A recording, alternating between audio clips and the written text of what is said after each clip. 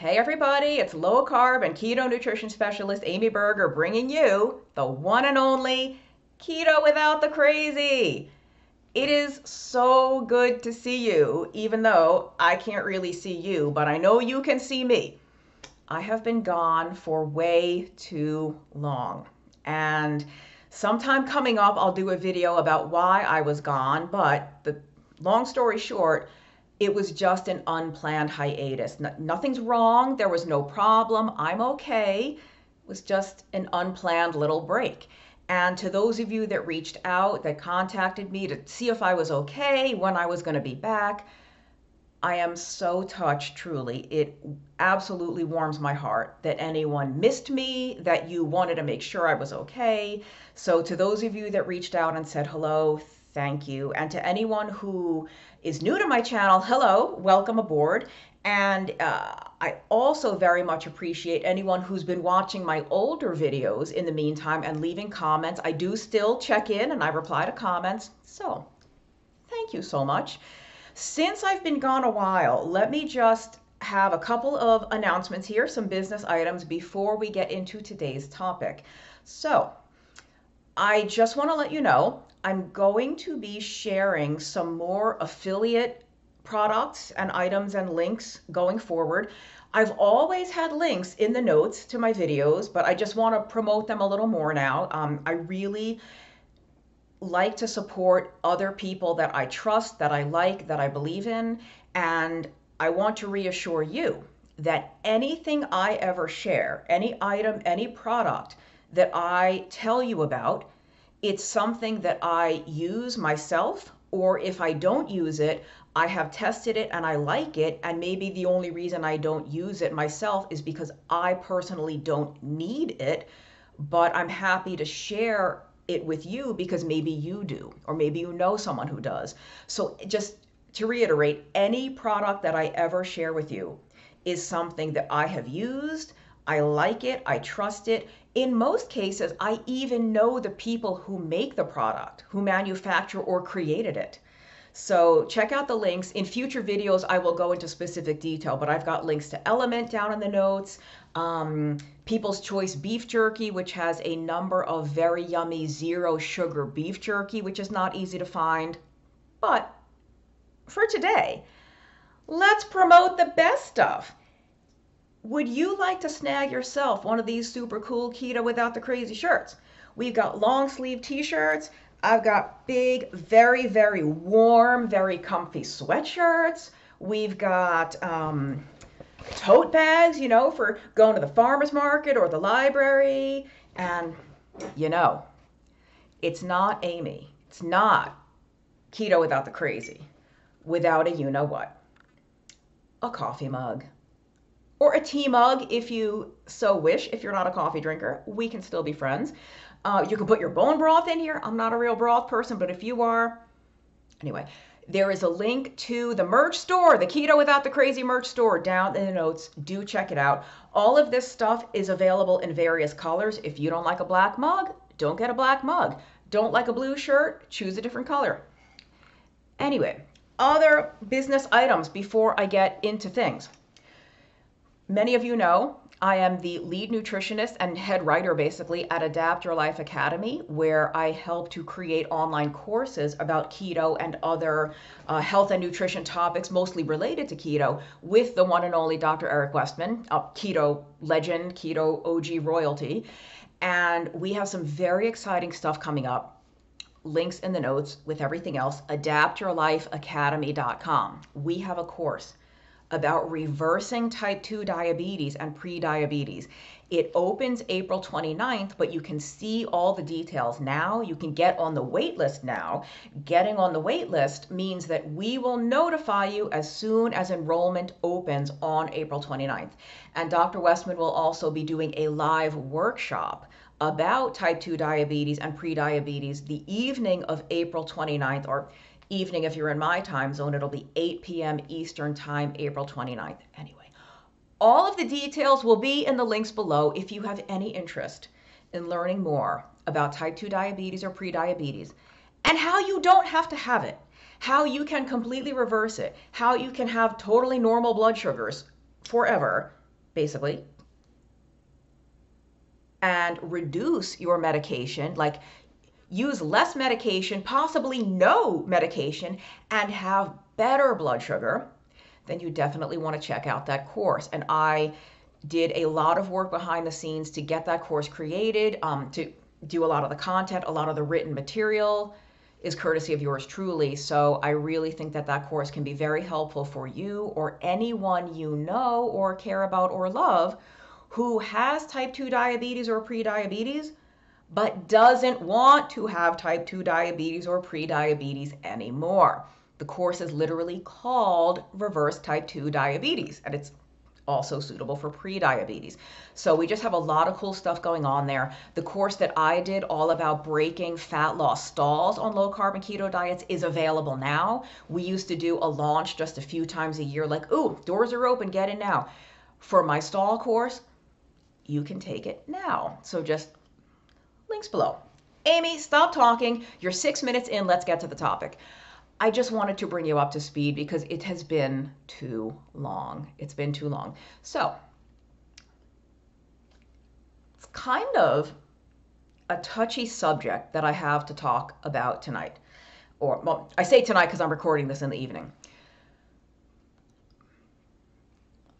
Many of us have come to understand that if we have a difficult time sticking to keto or low carb or carnivore or whatever flavor of lower carbohydrate eating you want to do, we sometimes have a hard time sticking to it because we are using food to numb out, to zone out, to distract ourselves, or just to soothe, right? Emotional eating, or to smooth over painful and difficult and uncomfortable emotions. And I'm not going to get into the science of the dopamine, the serotonin, like whatever. That's not that that's irrelevant, but let's stay on point here, Amy. See, I'm out of practice doing videos. I think a lot of us have come to acknowledge that, like, I am an emotional eater, or I do use food to soothe, to numb out, to distract myself at the end of a long day. Something that I don't think I've ever talked about in this way, I may have mentioned it in videos a long, long time ago. It's been a long time since I've brought this up at all, is those of us who might be using food almost as a convenient excuse to not deal with larger problems in our lives. And I'll give you an example from my own life, and maybe some of you will be able to relate. And I only recently realized this. Like this is a problem I had kind of in the past, and I've only really recently come to acknowledge that this is what I think was happening. And I wasn't eating high carbs, but I was massively overeating low carb foods. I mean, let's face it, you can overeat anything, including steak, including broccoli, including chicken. These people say, oh, nobody binges on steak. Do you want to bet? That is neither here nor there. There was a time several years back when I really, really hated my work. And this is actually before I was even a keto nutritionist, like before I did this professionally, but I was already eating keto just for myself in my own life. And I was basically binging almost every night on pork rinds and on other low carb foods, but inhaling massive quantities of food. And I hated my job at the time. I hated my life. I was living in a place where I was relatively isolated. I didn't have a lot of friends. I had hardly any social life. I spent like 95% of my time alone. And looking back, I think I was using food as not a scapegoat, but I was subconsciously making food a bigger problem than all of that other stuff, because then I didn't have to get a new job. I didn't have to try to make friends. I didn't need to move to a new town and meet new people. Because, oh, that's not the problem. The problem is I'm overweight. The problem is I'm a binge eater. I don't have to work on those really large, really scary life issues because I've got to figure out my food crap first. I've got to fix this binge eating. I've got to fix my food stuff before I can tackle that. Do you get what I'm saying? I was using food, and this is my estimation, right? Is this what I was doing? I don't know, but only I can say, right? Looking back on the situation, this is my interpretation of it now. I was making food the bigger problem in my life, making food, my weight, a bigger problem, and choosing to prioritize that so that I didn't have to do the really hard, really scary work on the rest of my life. And some of you might be in this situation. Maybe it has to do with your job. Maybe it's something else. Maybe you have realized, oh my goodness, I don't love my spouse anymore. I've been married to this guy for 29 years and I have not liked him for the last 10 of those. Or I've been married to this woman and oh my gosh, I think I need out of this marriage. It is so much easier to focus on losing weight or to focus on following a ketogenic diet than it is to explore what you might have to do to end a 20 or 30-year marriage. Or maybe to get a new job. Maybe you've been doing a certain job, a certain career for 10, 20, 30 years, and maybe you're great at it. Maybe you're really successful, but you're miserable. You hate it. Maybe you're making lots and lots of money, but that is not enough to make up for the fact that every Sunday night you get what we all call the Sunday scaries. Because, God, tomorrow's Monday. Oh my God, I've got this thing. I've got this whole week. I can't believe I have to go back to that office. Like, I'm gonna strangle myself. I can't spend one more day going to that office, looking at that boss, looking at that cubicle. I've been there. Again, it's sometimes easier to say, yes, I hate my job. I'm miserable. Every day is worse and worse. I don't know how much longer I can take it, but I have to lose weight. I got to figure out this binging. I have to get control of my food. Let me do that first. Let me get a handle on this food, and then I can tackle everything else. Or whatever, right? It could be a job. It could be a relationship. It could be moving.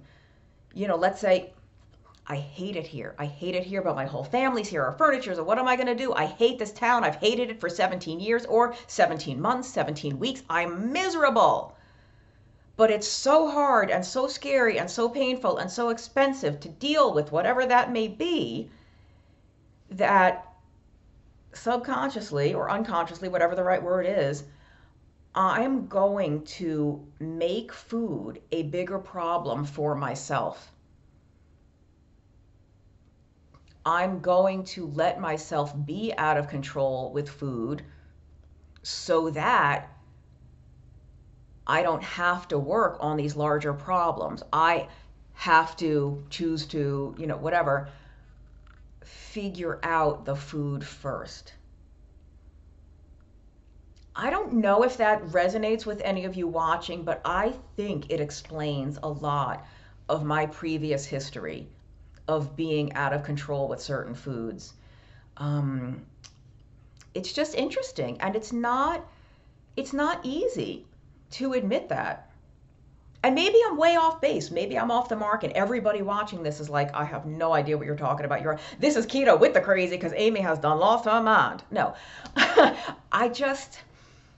it is easier. So if you struggle with keto, as difficult as it can be to stick to keto and to stay on plan and to lose the weight and improve your health in whatever other ways you may be working on.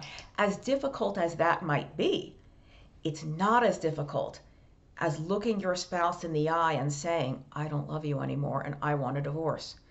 Or walking into your boss's office and giving your 2 weeks notice. Do you see what I mean?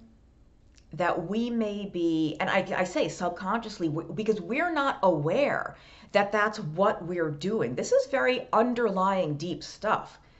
None of us, at midnight reach for a box of cookies thinking, well, I hate my job, but I'm too scared to quit. Therefore, I'm going to binge on cookies instead so that my weight will be the larger issue. And then I don't have to worry about dealing with the job. None of us is doing that with that deliberate intent. But I think that may be going on for some of us. Not all of us, certainly. Some of us, it's not that deep. Some of us just like sugar. Some of us just like starchy foods and we overeat them and we have a hard time staying away and there's nothing else deeper going on in our lives. But for some of us, there is. And I just wanted to bring that up in case it does hit home for somebody watching, in case it does resonate. I want you to know that you're not alone. And there was something else I wanted you to know. What was it? That this is a real thing.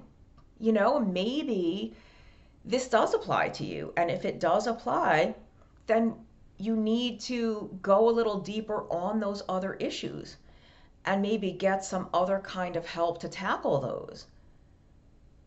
Even if you fix your food stuff, let's say, okay, I can't get a divorce, or I can't move, or I can't get a new job, I can't do X and Y until I figure food out. Well, let's say you do figure the food out. Well, now what? Now we've still got this big steaming pile of scary waiting for us. So it's a false, it's an incorrect thought. It's not a helpful thought to think that, oh, let me just lose weight first. Let me just get on top of my food first. Because, okay, then what? Now I fixed the food. Right? And I was using the food as a way to escape this big other thing. Now I don't have the food to escape to or distract me from that big thing. Now I still have to deal with the big thing. So, yeah, you're not alone. I don't think this is unusual. I think it's probably pretty common, actually, and we just don't realize. We're not aware. It's such a long-standing pattern to be in that we don't even realize that this is our pattern. And again, it may not apply to you at all, but I'm pretty sure that there's at least a few people out there watching who are thinking, oh my goodness, boy, did that touch a nerve. And maybe you're not feeling that way right now, but later today or tomorrow or sometime next week, you're going to remember, oh, this is going to come back to you. If this is your situation, this is going to come back to you. You are going to remember, and you're going to realize that this is what might be going on for you. And I don't have any magical solutions, except, like I said, you may want to pursue some outside help with those other issues, but I just want you to know that I don't think there's anything wrong with you if this is what you are doing. You're not broken, you're not crazy, you're not weird. This, to me, seems like a very human reaction, a very human, natural way of handling things. What do we do when something is big and scary? We don't want to deal with it. What can I do to get away from this? Oh, I'll put on 20 pounds so that way I can't deal with my life until I lose weight. It's easier to focus on food. It's easier to put all your mental effort toward that than it is to tackle the really problematic stuff. All right, I'm going to stop talking. I think that's enough. I just wanted to broach that topic because I don't really hear anyone else talking about that in that way. And I think it's important. Again, I don't have the magical answers, but as with any of this type of stuff, the first thing is to realize that that is what's going on. You can't fix it if you don't know what the problem is. You can't fix it if you don't understand what's happening. So just to realize, oh my gosh, this is what I've been doing. Holy cow. Okay, now what? How am I going to navigate this instead of making keto my number one life priority and making weight loss my number one life priority when maybe there's something that should be more than that? And again, I think this is a very normal, natural human tendency to do. So don't beat yourself up over it.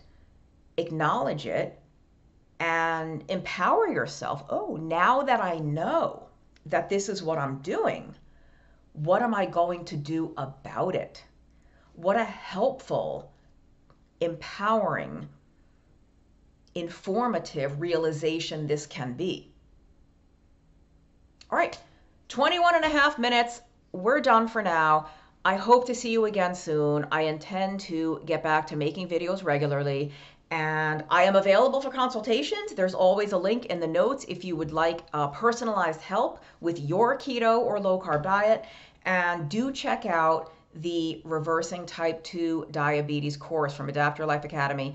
Dr. Westman is going to do some live sessions for the course. The course is recorded video lessons, pre-recorded, that you go through at your own pace. But we also do some live sessions for review and Q&A. Dr. Westman's doing 3. I'm doing 2. I will be part of the Reverse Type 2 Diabetes course myself. And we have a whole ton of other courses available. Just look in all these good, sweet little juicy links I will have for you in the notes. Check out the affiliates. And like I said, I'm going to be promoting a little bit more heavily in the future. And I hope that's okay. Any product I share with you is something that I am comfortable and confident sharing with you. Until next time, keep the crazy out of your keto. Thank you for watching.